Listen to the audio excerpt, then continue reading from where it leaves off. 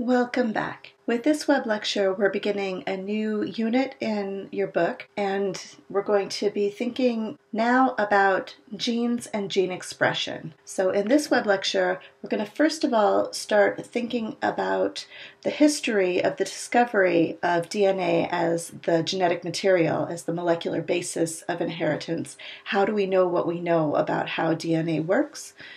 And then we're going to think in more detail about the structure and function relationships with DNA, what it is about the structure of the DNA molecule that makes it ideal for functioning as a template for its own replication.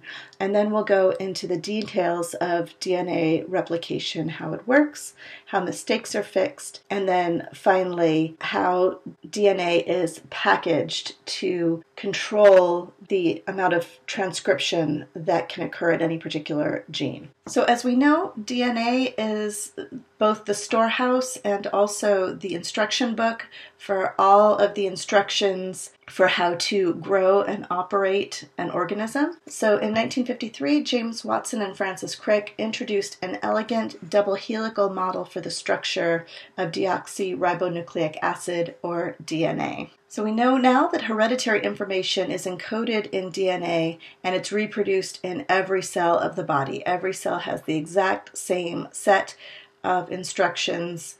And as we saw in the cell signaling chapter, the part of that instruction book that's used depends a lot on the signals any individual cell receives. This DNA program is going to direct the development of biochemical, anatomical, physiological, and even to some extent behavioral traits. So this is that link between genotype, the particular sequence of DNA you possess, and phenotype, all of these outward expressions of those genes. DNA is copied during DNA replication. Remember, this happens during the S phase of the cell cycle.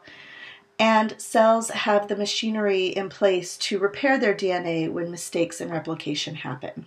So how do we know that DNA is the genetic material? How did we come to this conclusion historically? Early in the 20th century, the identification of the molecules of inheritance loomed as a major challenge to biologists.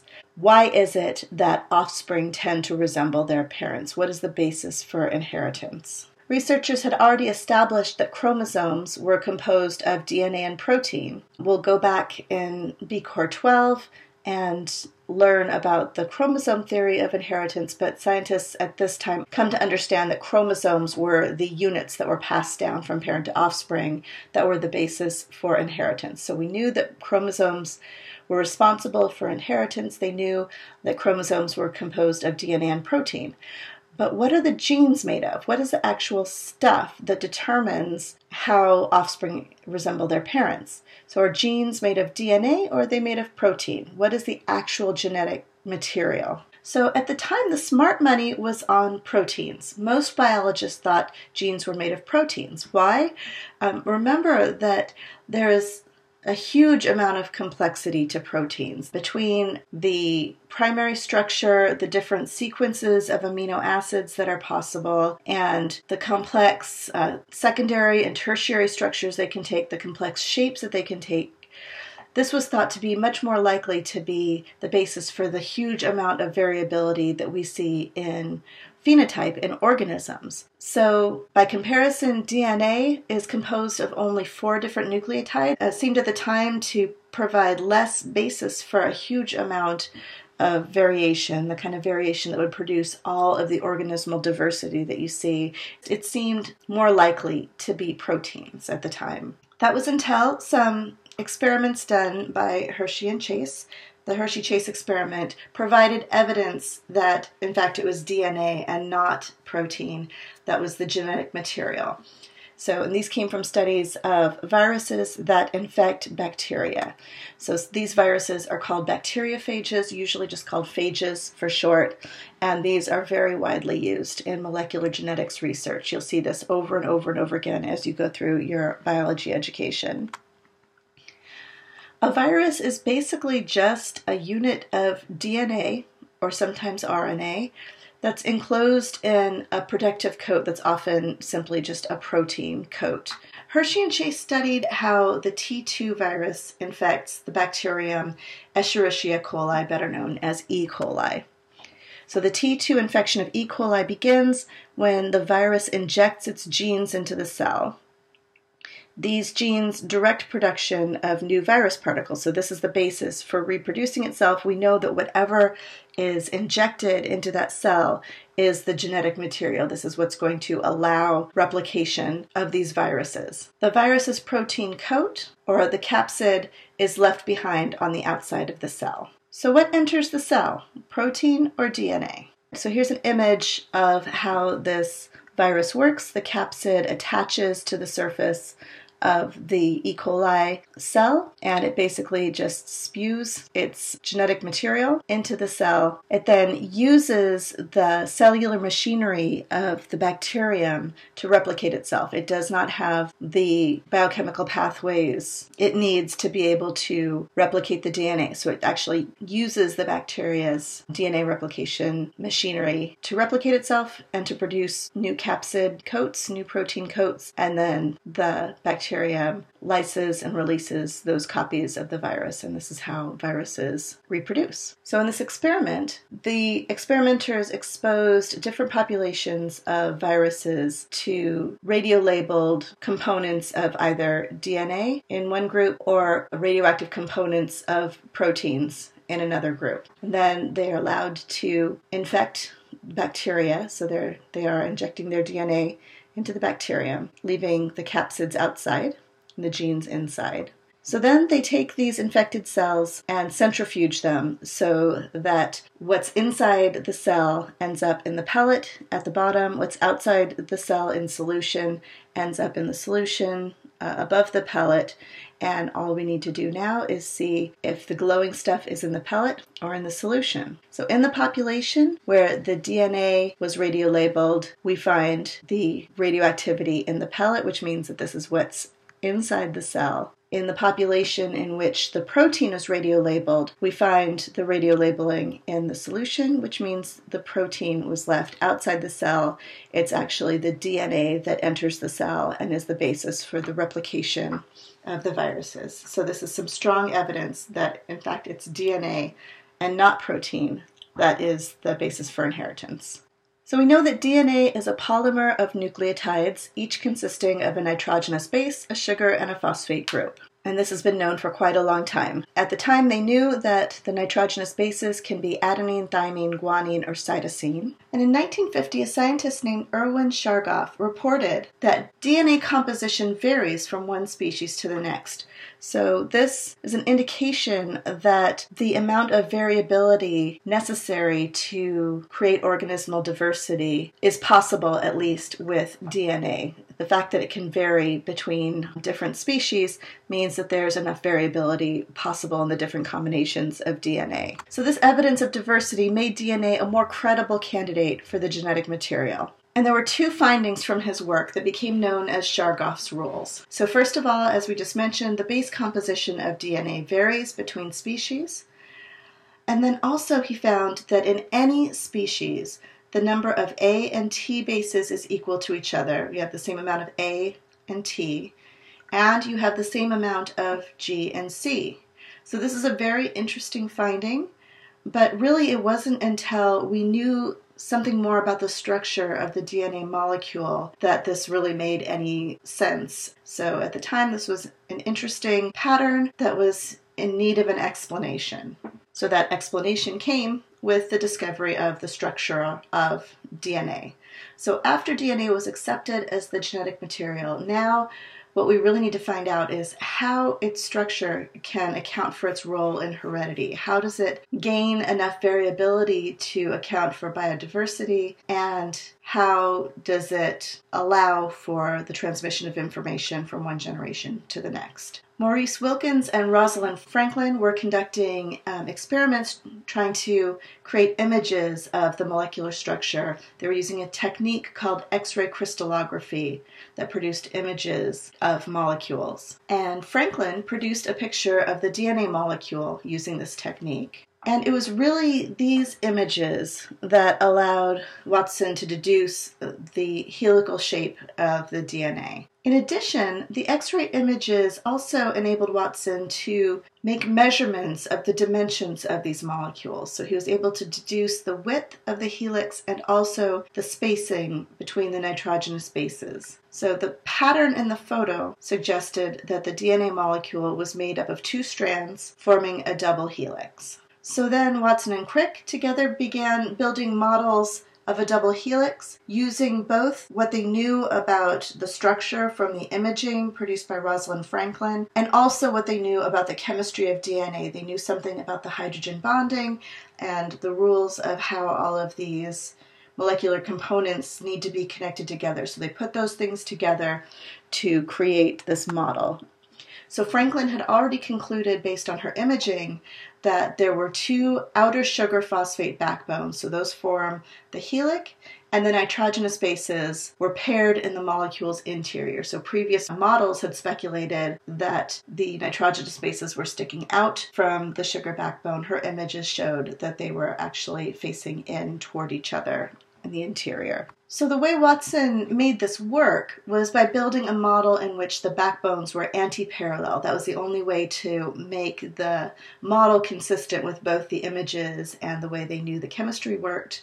And so their subunits run in opposite directions to each other. At first, Watson and Crick thought the bases paired like with like, so A with A, and so on. But then they knew from the images that the width of this helix was constant. It was uniform throughout. The like with like pairing did not result in a uniform width in the double helix, so that was not their solution. Instead, pairing a purine, A or G, with a pyrimidine, C or T, resulted in a uniform width consistent with the X-ray data, and we saw this image before when we were looking at the chapter on nucleic acids, where we see that if you put 2 purines together, because they've got that double ring that makes it too wide, these lines show the limits for that uniform width that was observed in the X-ray crystallography images. A pyrimidine with a pyrimidine ends up being too narrow. You would have the sort of bending in of the molecule if you had them paired together. But a purine with a pyrimidine created a constant width that was consistent with that X-ray data. So finally, Watson and Crick ended up reasoning out that the pairing had to be more specific than just purine with pyrimidine. We had specific bases that paired only with other bases, and that gave rise to the rule that we all know very well at this point, that adenine pairs only with thymine and that guanine pairs only with cytosine. So the Watson and Crick model explains Chargaff's rules very, very nicely. You would always have equal amounts of A and T because an A always has to pair with a T and vice versa, and you'd always have equal amounts of G and C because G always pairs with a C. So that was a very nice explanation of that previous observation. So let's quickly review the primary structure of DNA. We learned about this in the earlier chapter on nucleic acids, but it's going to be important again when we come to DNA replication, so I just want to refresh your memory. So the backbone consists of the sugar deoxyribose along with the phosphate groups that are going to link them all together, and then also a series of nitrogen-containing bases, the A, T, G, and C, that are going to be connected to this backbone of sugars. And recall that DNA has directionality. There's a 3' end that has an exposed hydroxyl group attached to the 3' carbon. Remember, the carbons are numbered. 1, 2, 3, 4, and 5 is the one that's outside the ring. And this is the 3' carbon that has the hydroxyl group attached to it. And then the 5' carbon has an exposed phosphate group attached to it. So 3' end, 5' end. The 5' refers to the carbon that is exposed at the end with the phosphate group. In this case, it's the 5' carbon. In this case, it's the 3' carbon. The secondary structure is also going to be really important when we come to DNA replication, so let's review that also very quickly.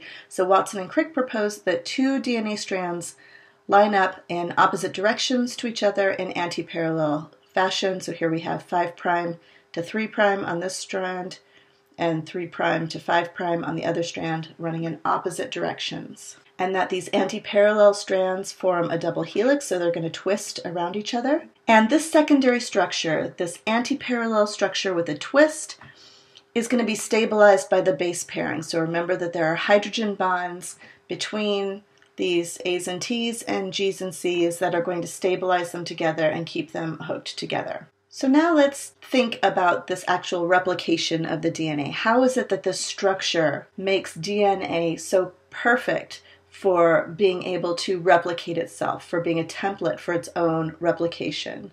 So this is probably the best example that we have in all of biology of that beautiful relationship between structure and function. And it was actually the discovery of the structure that suggested this function immediately to Watson and Crick. So Watson and Crick noted that the specific base pairing suggested immediately a possible copying mechanism for the genetic material. So because of complementary base pairing, the existing strands of DNA can be separated from each other and serve as a template, the pattern for the production of new strands. So here we have the parent molecule. If we just pull it apart and then add new nitrogenous bases, the two resulting strands are going to be identical to that original strand. So perfect for acting as a template for its own replication. But how exactly does this happen? So there were 3 hypotheses at the time for how these parental strands and daughter strands act during replication. So these 3 hypotheses are the semi-conservative replication, conservative, and dispersive replication. In conservative replication, the parental molecule is going to serve as a template for an entirely new molecule. So you could envision this as the 2 strands separate, one of them constructs one of the strands for the new DNA molecule, then that is released, and then that one is the template for the other strand. The 2 original parental strands come back together, and we have the original parental DNA left intact and an entirely new daughter DNA. In semi-conservative replication, parental strands separate and each one is a template for a new strand. So that means each daughter DNA is going to have 1 old and 1 new strand. The final model was dispersive replication, in which the parent molecule is basically just chopped up into sections and replicated piecemeal. And so in the daughter molecules, you'd have this kind of combination of old and new bits that were synthesized in a piecemeal way, and that is going to be retained through subsequent replications. This gives rise to a specific hypothesis that can be tested, right? What do we find in terms of the original DNA molecules, the original strands, when we get down to the 2nd generation? So this lends itself very nicely to an experiment in which a population of E. coli was grown for many generations in a medium in which the only source of nitrogen is a heavy isotope of nitrogen. So basically the bacteria are grown in this culture for enough generations so that all of their DNA has only this heavy nitrogen in it, nitrogen 15. Then a sample of these bacteria with the heavy nitrogen DNA is put into a growth medium with normal nitrogen, the nitrogen 14. After the cells are allowed to divide once, a sample is taken, we measure the density of the DNA in that sample, and then we transfer another sample again to a growth medium with just nitrogen 14 and let them divide again for a 2nd generation. And so here are our predictions. So we're going to centrifuge these samples, we're going to separate the DNA by density and compare. So what is our prediction for semi-conservative replication? In the 1st generation, all of them will be intermediate weight because all of them are made of 1 strand of the heavy nitrogen and 1 strand with the normal nitrogen.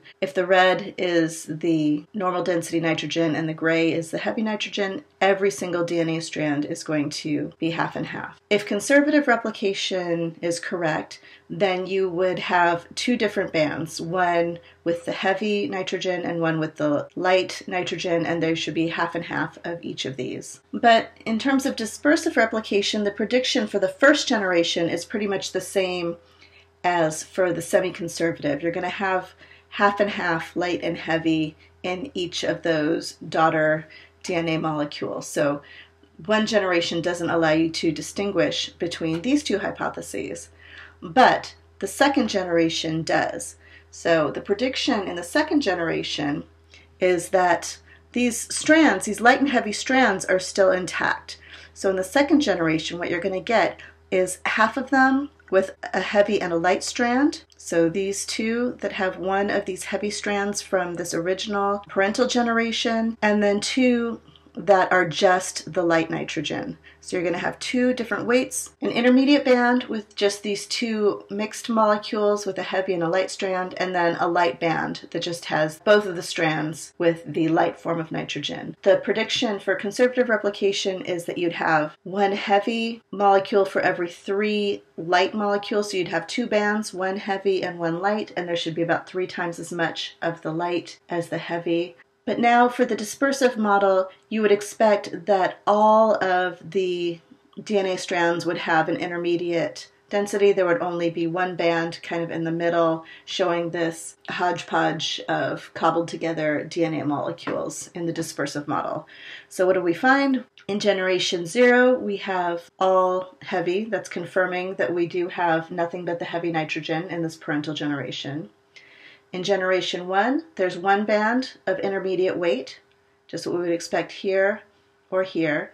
If this were true, we'd see a heavy band and a light band. Okay, that's not what we see, so we can rule out conservative. And then for the second generation, we see an intermediate weight band and a light band, about equal amounts of both, which is exactly what we would predict. In semi-conservative, if it were dispersive, what we would see is, again, exactly the same thing that we saw in generation 1. All of them at an intermediate weight is what we would expect for dispersive replication. So this experiment provides evidence for the semi-conservative model of replication. So let's take a closer look at how this works. So the copying of DNA is absolutely remarkable in its speed and accuracy. And many enzymes and other proteins are going to participate in DNA replication. Replication is going to begin at particular sites called origins of replication, where the 2 DNA strands separate from each other, opening up what's called a replication bubble. A eukaryotic chromosome, remember eukaryotes have linear chromosomes, it may have hundreds or even thousands of origins of replication, all replicating that DNA simultaneously. It's very fast and efficient. In prokaryotes, you generally have one replication bubble and it moves all the way around that circular DNA until you've got 2 circular copies. And replication proceeds in both directions from each origin. So you can imagine that replication bubble getting bigger and bigger and bigger until the entire molecule is copied. Each replication bubble has 2 replication forks. This is the point at which the 2 DNA strands separate from each other, so there's going to be one at either end of that replication bubble. So here's what that might look like. First, in a eukaryotic organism, the DNA is unzipping one strand from each other. Remember, these are going in opposite directions from each other, so the DNA is being replicated in the 5' to 3' direction on both of these strands. And here is an actual image of this happening, the DNA bubble, where the DNA is being replicated as this DNA molecule separates and opens up. So here's an example in a eukaryotic chromosome. So remember, this is just a line, so it's got ends at either side, and this has multiple replication bubbles, making that replication of the eukaryotic DNA much faster. Replication is happening in both directions, in the 5' to 3' direction. So let's first think about how that helix is opened up. How do we get the separation of these strands, and what keeps it from just zipping back together again? So several proteins are responsible for opening and stabilizing the double helix. First is a molecule called DNA helicase, which breaks the hydrogen bonds between the 2 DNA strands to separate them. So that molecule is represented here. It's going through and breaking those hydrogen bonds between the nitrogenous bases. But remember that these bases are attracted to each other by these partial charges on them that create the hydrogen bonds, so we need to make sure that they don't just zip right back together again. That is the job of single-strand DNA binding proteins, SSBPs, that are going to attach to the separated strands to keep them from just snapping back together again. So this unwinding of the DNA helix creates tension farther down the helix. Imagine unwinding the helix, and then beyond that, the rest of the helix has to tighten a little bit, and that's not good for the molecule. It can make it break. So what we have is another enzyme, topoisomerase, that's going to cut the DNA, let it unwind a little bit, and join it back together to relieve the tension. So the new strand of DNA is synthesized by an enzyme called DNA polymerase. So DNA polymerase works only in the 5' to 3' direction. The easiest way, I think, to think about this is to remember that new monomers, new nucleotides are only going to be added to the 3' end where that exposed hydroxyl group is. That's where it's going to create that phosphodiester bond, only on the 3' end of the molecule. The other thing about DNA polymerase is that it can't start a new strand. All it can do is add the nucleotides onto the end of an existing strand. So we need something to help it get started. We need to give it an end to work from. And this is done by a short primer made of RNA that is produced by an enzyme called primase. So primase base pairs with the DNA template strand, so it's going to do that complementary base pairing, but it doesn't require a starter. It can just pair those bases together and leave them there for DNA polymerase to start working on. So these enzymes are called DNA polymerases, and they're going to catalyze the synthesis of new DNA at a replication fork. So again, most of these DNA polymerases require both a primer, that RNA primer, so that they have something to attach to, and also the DNA template strand to give them the complementary base pairs to add. Each nucleotide that's added to a growing DNA strand is a nucleoside triphosphate. We call this NTP, where the N stands for either A, T, G, or C. So for example, DATP supplies adenine to DNA, and it's similar to the ATP that we know lots about from energy metabolism. The only difference is that the sugar is a deoxyribose instead of a ribose, and so these molecules are also high energy molecules that supply the energy as well as the nitrogenous base. As each monomer joins the DNA strand via dehydration reaction, make sure you remember what dehydration reactions are. If you go all the way back to when we first started talking about polymers, they were pretty much all formed by these dehydration reactions. In that process, it loses 2 phosphate groups as a molecule of pyrophosphate. So this is what this looks like.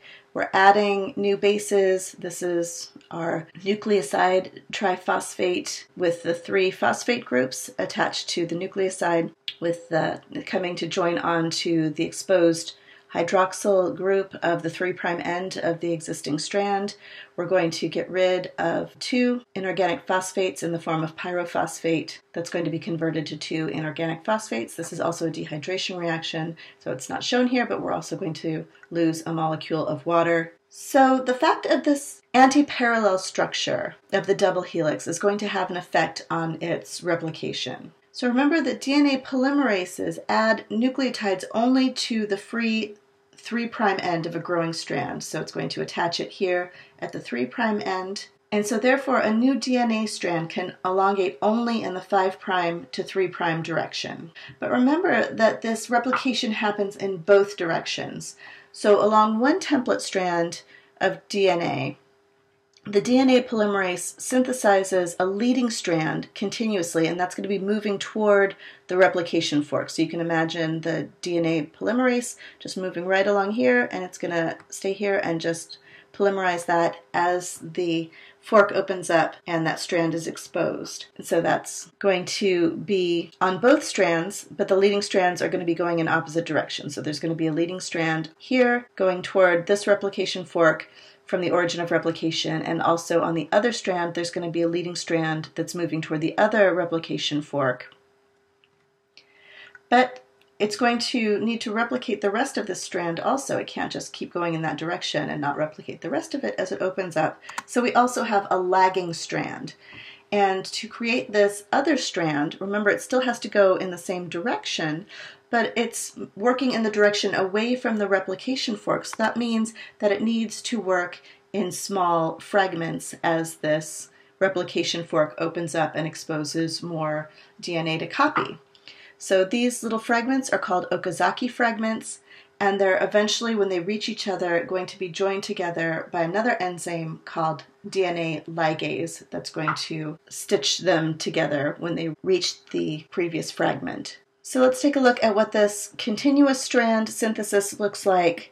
The leading strand, so very simply, we've got a primase at the origin of replication that's going to synthesize the primer, and then the helix being opened up by helicase. We've got these single-strand DNA binding proteins that are going to keep those two strands separated from each other. We see this kind of kinking and tight winding of the DNA just behind the helicase being unwound and having that tension released by topoisomerase, which is going to basically cut the molecule, let it unwind, and rejoin it. And in the second step of synthesis, a DNA polymerase is going to use that primer as a starting point and start adding nucleotides to the 3' end of that primer, and it's going to continue adding new nucleotides to the 3' end, moving toward the replication fork and just adding nucleotides as it goes. Very easy, very simple, and continuous. So now let's take a closer look at this lagging strand elongation, the replication of the lagging strand. So here is the origin of replication. This is the primer for the leading strand, so this is working toward that replication fork in this direction.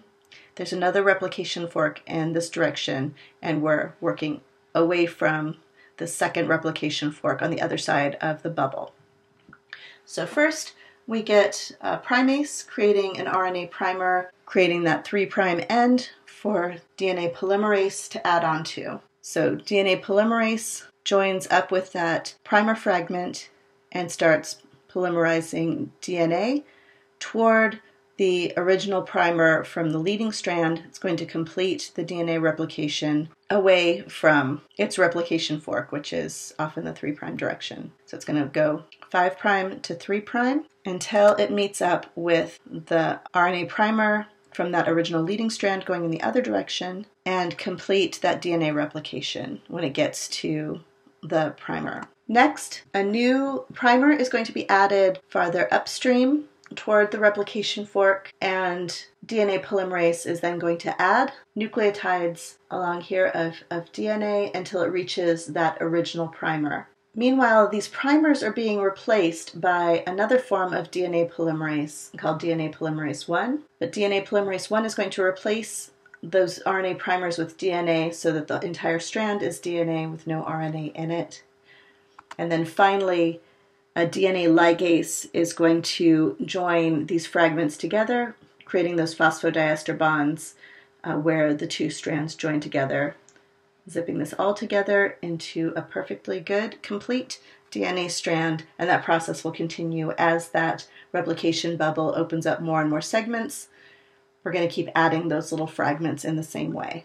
So this is known as the discontinuous replication hypothesis, the idea that primase synthesizes new RNA primers on the lagging strand as that replication fork opens. The DNA polymerase 3 is going to synthesize these short little fragments of DNA along the lagging strand, always adding to the 3' end, going from 5' to 3'. And then the fragments are then going to be linked together into a continuous strand. So this hypothesis was confirmed by a Japanese biologist by the name of Okazaki, so they are known as Okazaki fragments in his honor. So this is just another sort of more comprehensive view of how this all works. This has both strands working together. It shows the opening up of the DNA molecule. The leading strand is sort of faded out so you can concentrate on the lagging strand, but you can also see how this leading strand is just being continuously produced. So here we have an Okazaki fragment getting started with a primer synthesizing in the 5' to 3' direction, and as it's finishing up and meeting up with the previous Okazaki fragment, a new primer is added. A new DNA polymerase 3 is going to start replicating toward that first fragment. When we get to the first fragment, DNA polymerase 1 replaces the RNA with DNA, and then finally DNA ligase closes that gap and joins those two fragments together. Meanwhile, more segments are being created in the same way. But we run into a problem when we get to the ends of these linear chromosomes that we have in eukaryotes. So remember, prokaryotes have a circular chromosome. They're not going to end up having this end problem. And this is the result of this discontinuous replication on the lagging strand. So the very ends of these linear chromosomes are known as telomeres. And here's the problem. So the leading strand is synthesized all the way to the end. Remember, this is continuous. It's got its 3' end to add to all the way as it goes along. But on the lagging strand, we need that RNA primer. And you can never get all the way to the end. You're going to run out of room to attach that RNA primer. So the final Okazaki fragment is going to be made, the primer is going to be removed, and it's going to leave this little end of the template that DNA can't polymerize anymore because there's no primer to get it started. So we end up with a single-stranded piece of DNA left at the very end of the lagging strand. And this single-stranded DNA is eventually degraded. So as this continues, this is going to shorten the chromosome by 50 to 100 nucleotides each time replication occurs. So this is a problem. So over time, linear chromosomes would just vanish away if this problem were not solved in some way. So evolution has resulted in telomeres, these ends that don't actually contain any genes. So to some extent, some of that genetic material is just expendable. It can just degrade away, but there needs to be some way of regenerating it so that those chromosomes don't completely disappear over time. So here's a visual representation of this problem. This is the end of the chromosome. With the leading strand, no problem. The DNA polymerase is just going to go all the way to the very end, adding to the 3' end and going to completion. So here we have the lagging strand that's adding primers. Here's that last primer that's being added close to the end. That last Okazaki fragment is going to be synthesized, and then there's nowhere for another primer to attach to be able to replicate this last little end, which means that this is left as RNA. So this whole little fragment is going to basically come off and be degraded because it's not going to be replicated by DNA. So now we've got a lagging strand that's too short. So this problem is solved in some cells by an enzyme called telomerase. So the enzyme telomerase is going to add some material to the ends of those telomeres using an RNA template. So here is our missing DNA on the lagging strand. It hasn't been completely replicated. So telomerase is going to have its own RNA template, and it's going to match up with the unpaired end of this template DNA. And it's got an additional template that's going to add some nucleotides to that template strand, and they're going to be very specific, non-coding, right, because these ends need to be somewhat expendable, and so it's going to add DNA nucleotides to the end of this template strand so that there's room for a primer to be added and for the rest of that template strand to be replicated. There's still going to be an end, but remember, this is new that was created by the telomerase, and so it's okay that just degrades away.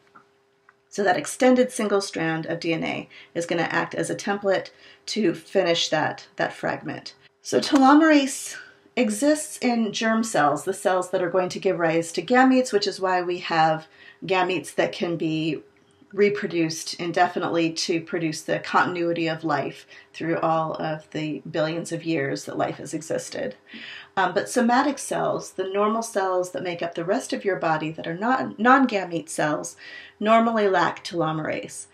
So chromosomes of somatic cells progressively shorten. These telomeres get shorter and shorter with every cell division, and this occurs as the individual ages. So this is being looked into as a potential mechanism that causes aging in organisms. So a scientist named Greiter proposed that the number of cell divisions is limited by the initial length of a cell's telomeres. It's just going to divide until the telomere is gone, and then it can't divide anymore. So once chromosomes are shortened to a threshold length, further divisions are shut down. So some support for this idea is given by experiments done in culture in which the telomere length correlates to the number of cell divisions the cell is going to undergo. And we find that if we add telomerase to cells in culture, that's going to allow them to continue dividing beyond that limit.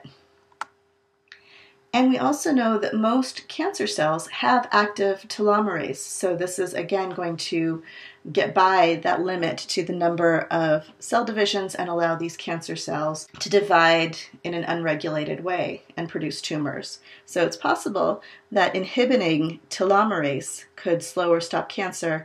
So at this point, I want to give you a memorization alert. So you are going to need to commit to memory the names and functions of these different proteins that are involved in DNA replication. And I've given you a couple of different ways to organize this. This is a chart from your textbook that just gives you a list of the different enzymes that are necessary for replication and a list of their functions.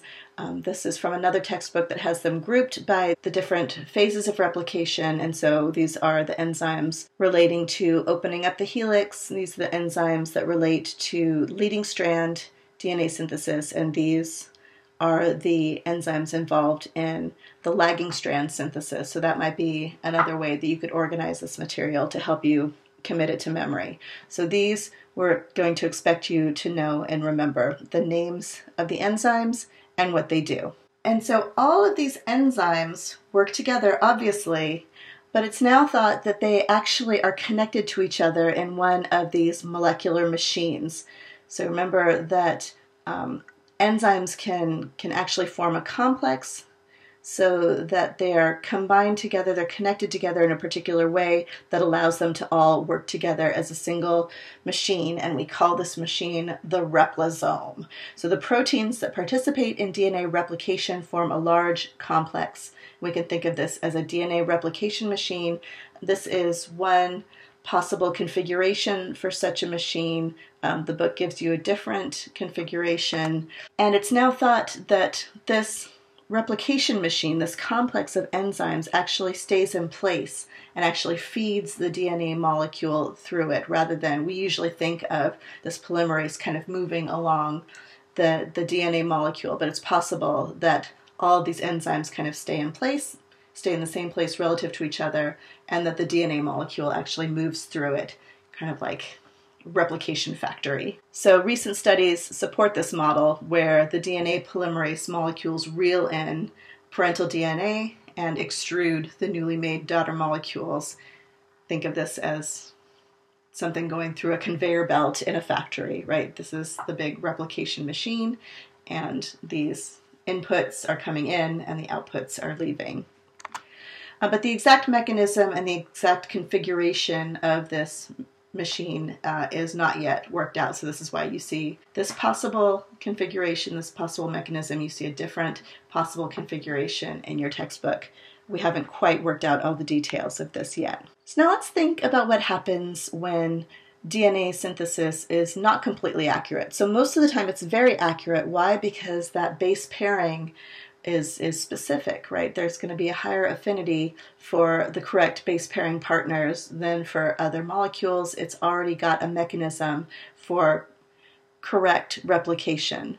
But mistakes are made. So the error rate is about 1 mistake per billion bases, which is not very much, but it does happen if you think of all of the DNA and all of the cells and all the organisms in the world replicating their DNA over and over and over again through time. That's a lot of total mistakes. So DNA polymerase matches bases with high accuracy. Why? Because the correct base pairings are the most energetically favorable. Remember, we've got those hydrogen bonds that are very specific, and the correct base pairs have a distinct shape. Remember, we're maintaining that constant width of the two sugar backbones, and any alteration to that is going to give it a different shape. But every once in a while, during replication, an incorrect base is going to be inserted, and that happens about once every 100,000 bases. But there are repair enzymes and other mechanisms that are going to remove defective bases and replace them with the correct one. And this is the proofreading mechanism. So DNA polymerase itself is going to proofread its own work. again, mismatched bases have this distinct shape. They're not going to be the correct width. They're going to create a little bump or a little indentation in this strand. And so when that incorrect shape is detected by DNA polymerase, then it's not going to add the next nucleotide until that last one is corrected. So this is not going to join on unless this is a nice straight even width line. That's sort of the first line of defense, is that the DNA polymerase is just not going to continue until the right base is added on there. So if the enzyme finds a mismatch, its epsilon subunit removes the mismatched base, so there's a subunit on the enzyme itself. It's going to kick that one out and then put the right one in. So this proofreading process reduces the error rate to about 1 mistake in 10 million base pairs. So that's an improvement. But still, mistakes happen. So then we have another mechanism called mismatch repair. So if the DNA polymerase actually leaves that wonky shape in place, it's going to leave that mismatched pair behind.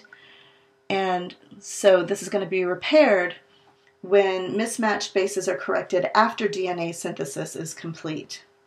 And what's going to happen is there are going to be special enzymes, mismatch repair enzymes, that are going to detect that altered shape.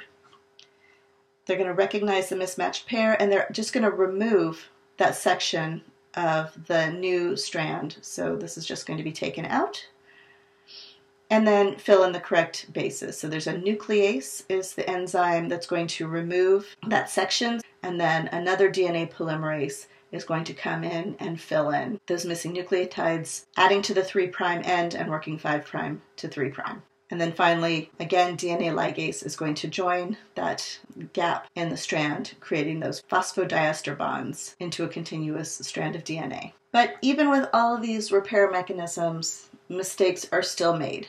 The error rate after proofreading and repair is low, but it's not zero. But this is really important to the process of evolution.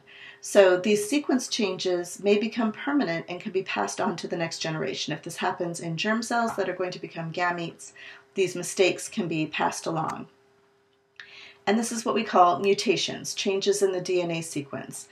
And these are the source of the genetic variation upon which natural selection operates and are ultimately responsible for the appearance of, over time, new species. So remember, always remember, that natural selection works on standing genetic variation. Natural selection cannot create anything new. Mutation is the only source of new features in this whole evolutionary process. So these mutations are incredibly important to generating genetic variation. And mutations generate the variation, and then natural selection selects the most favorable variants. So the mutations arise by chance. Natural selection matches those variations to the particular environment an organism lives in. So finally, I want to think a little bit about the structure of these chromosomes as they exist in the nucleus, how they're packed together with proteins, and this is going to become very important when we get to gene expression, because the way the chromosomes are packed together with the proteins is going to determine whether the molecules necessary for the expression of genes are actually going to physically have access to the gene to express them. So the bacterial chromosome, remember, is a double-stranded circular DNA molecule associated with just a small amount of protein. So eukaryotic chromosomes, remember, have linear DNA, and these are going to be associated with a large amount of protein. And this protein is going to determine the specific way in which the chromosomes are packed in the nucleus. So in a bacterium, the DNA is supercoiled, so it's going to be condensed down into this coiled structure, and it's going to be found in a region of the cell called the nucleoid. Remember, prokaryotes don't have a nucleus, a membrane-bound nucleus. So in the eukaryotic cell, DNA is combined in a very precise way with proteins, and together the DNA and the proteins are referred to as chromatin. So chromosomes fit into the nucleus through an elaborate multi-level system of packing of the DNA along with these proteins. So the proteins are primarily proteins called histones that are going to be responsible for the first level of packing in chromatin. So unfolded chromatin resembles beads on a string, with each bead being a nucleosome, which is the basic unit of DNA packaging. So a nucleosome is composed of 2 of each of the 4 basic histone types. So we've got 8 total histone molecules bunched together with DNA wrapped twice around it. Okay, so there's a core of 8 histones and 2 wraps around. This reminds me of knitting. Got to wrap twice, and now you have a nucleosome. So the end termini, the tails of the histones, protrude from the nucleosome. So these are sticking out from this little cluster, this little wound cluster. And the nucleosomes, and especially their histone tails, are going to be involved in the regulation of gene expression. What stretches of DNA are going to be exposed to these regulatory molecules that are going to determine when and how they're expressed. So chromatin undergoes changes in packing during the cell cycle. At interphase, some chromatin seems to be organized into a 10 nanometer fiber, but much is compacted into a 30 nanometer fiber through folding and looping. Most chromatin is loosely packed in the nucleus during interphase, and as we saw when we looked at the cell cycle, it's going to condense into those chromosome X-like structures prior to mitosis.